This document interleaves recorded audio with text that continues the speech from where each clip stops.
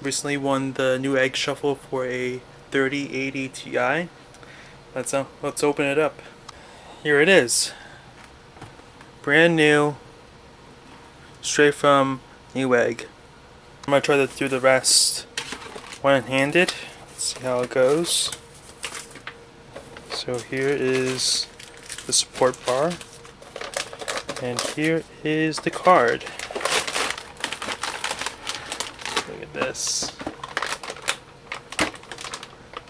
This thing's huge, and it's got 3 8-pins in there.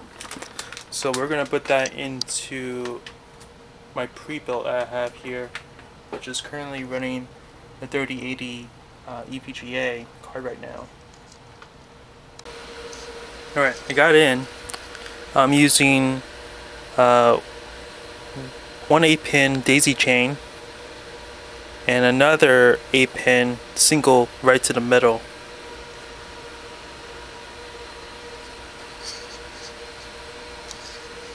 I didn't put the support brackets on because I'm not going to have this in here for too long. There we go. Just started it up. It's looking pretty good. I'm going to be using Windows and Nicehash quick miner for this. Alright, I had it running for a little bit already. When I first started this up on stock settings, it was at 90 megahash, and now I adjusted the core clock and memory clock to the following: -200 plus 1000, and right now we're getting about 62 megahash, and the memory junction is about 74 degrees right now, averaging about 77. There isn't any thermal throttling at this point, but this is only a few minutes in.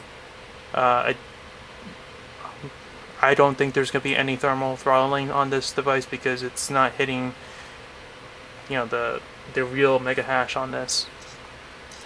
So in terms of keeping the card, I don't think so. I'm probably going to be looking around to trade this for a 3080. So we'll see how that goes.